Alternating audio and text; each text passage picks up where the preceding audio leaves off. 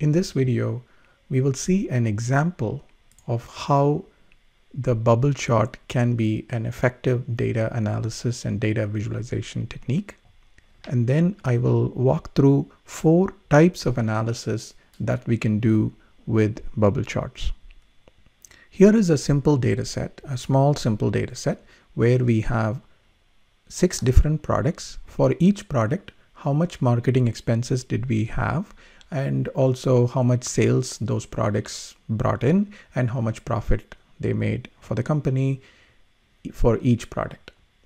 So now with this data, if we are asked to actually explain the relationship between the expenses and the sales, or expenses and the profit, or all 3 together, how can we do that effectively and quickly?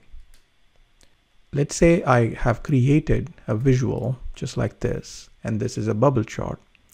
Now I can see that I have plotted the marketing expenses on the x-axis and the sales amount on the y-axis, and I can see that there is a relationship. So the bubbles are these, each bubble is representing a different product, and I can see that the bubbles are along the diagonal, which means as the marketing expenses increase, we observe an increase in the sales amount.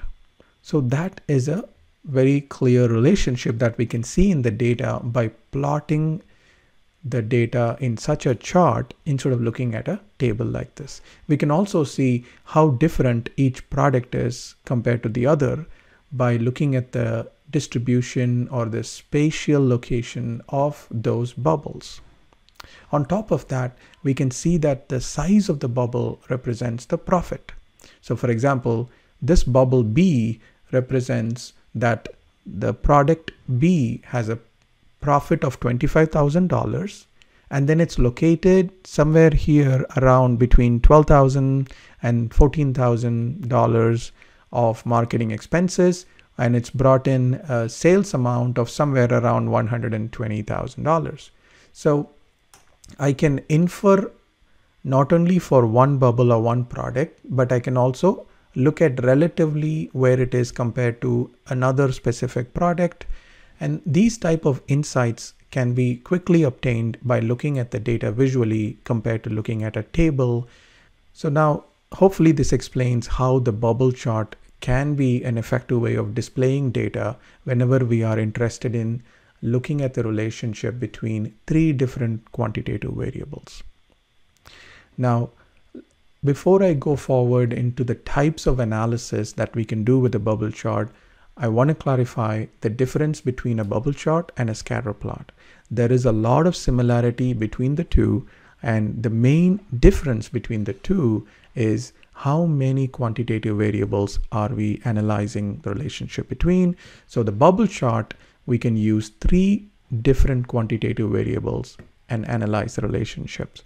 But on the scatter plot, we would do it with 2, and that's the main difference. So a lot of the things that we will be talking about in this video from now on, most of them do apply to the scatter plot as well. So now let's go with the first type of analysis that we can do. First is correlation. Correlation is nothing but measuring the relationship between 2 quantitative variables. And I've used the scatter plots here because again, we're dealing with only 2 at this time. And so there are 3 aspects to a correlation. So one is the direction of the correlation. So let's use the example on the left. We see that as the marketing expenses increase, we observe an increase in the sales amount also, because these dots are along a diagonal line. And so I would consider this as a positive correlation, because when this increases, the y-axis or the quantitative variable sales amount also increases. On the right side, we have a different data set where we have the altitude. So the higher the altitude, the temperature seems to be decreasing, right? So the temperature goes down as the altitude goes up. So essentially, this is a negative correlation. So the correlation can be positive or negative. So this is the first aspect. The second aspect when it comes to correlation is the strength. So I've given 3 examples here. So on the left, I'm calling this as a perfect correlation because you can see that all the data points lie exactly on the line. So just let me clarify what this line is. So this line is called a trend line. This can be added in Excel or other software. Whenever we are doing a scatter plot, we could use a trend line on top of that. And this trend line is trying to fit a line to the data points as best as it can. And in this case, it was very, very perfect because all the dots can be joined with a single line. And this is a perfect correlation. And if we look at the one at the bottom here, some of the dots can fall on the line, some of them are not, but they're still not too far away from the line. For example, Brian here, his specific dot here doesn't fall on the line, but it's still close. Similarly, Charles is below the line, not exactly on the line. And so this, I would call it as a strong correlation. And on the right side, on the top here, we have an example of a weak correlation because you can see that the dot B is so far away from the line.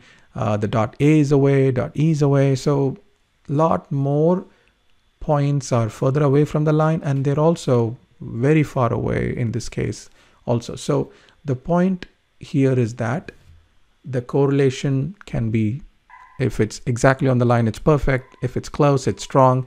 If it is further away, then it's weak. Now let's talk about the third and final aspect of correlation, which is the shape. In the previous slides, I talked only about a line and drawing a trend line as a linear line, but there are also other types of relationships. So another one which is more common is exponential. There are other things like polygonal, power, and other types of trend lines can also be drawn, but I'm going to keep that as a topic for a separate video. I'm not going to go in depth into those, but what I want to clarify here is that the correlation doesn't have to be only linear or a line. It can be different shapes or curves. And finally, at the bottom left, I have a note here to remind me to say, it is important to understand that correlation doesn't mean causation. And just because you're observing that there is a strong correlation between two variables, we should not jump into the conclusion that one variable causes the other.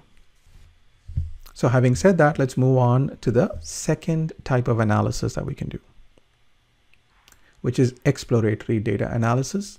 If you are new to the data, if this is the first time you're looking at this data, and you may not know anything about how the data is distributed, how many products are there, how different the products are, and how different is product A from B. So we don't know anything. So just visually looking at the data without having to think about the strength of the relationship or anything, just want to get a feel for the data, this type of chart can be very helpful. Now for the next type of analysis, it's an extension of exploratory data analysis, but it's a specific type. For example, we are trying to find patterns and identify clusters of elements or items in the data.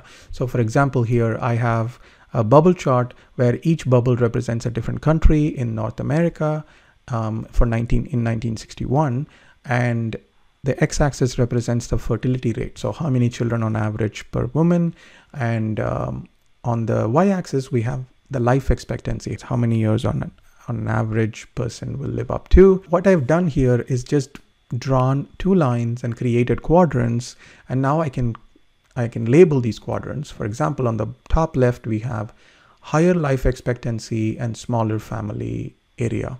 And then on the top right, we have high life expectancy and larger family, more than 4 children per woman.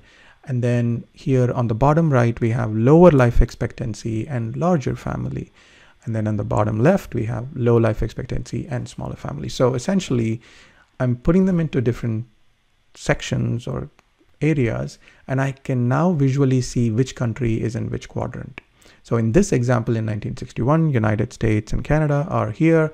And then many countries are in the bottom right section and some in the top right. And as we see in later years or 30, 40 years later, we will see that all the countries will be moving towards the higher life expectancy and smaller family. I'll be doing a separate video on that. I'll put a link to that as well. And the bottom line here is we can visually see how the different items or bubbles are clustering or forming patterns. And that's a very effective way of visualizing and also presenting this to your audience. Fourth and final type of analysis that I would recommend is to test the impact of a categorical variable. So in the previous analysis example, we were trying to find the categories or clusters from the data itself. Here in this fourth analysis type, we already have a category, predefined category, and we want to know the effect of that on the data. So in this, we are using continent as that predefined categorization. The red one is North America, and then we have the dark blue is Europe, and yellow is Africa, green is Asia, and so on. So what's happening here is when I have the continent colored, I can now see that Europe, for example, most of the European countries are in the top left of this chart, whereas the green Asia and yellow Africa countries here are more in the bottom right. So we can start seeing some patterns using the predefined category we had. So this again becomes very, very quick and effective way of analyzing the data.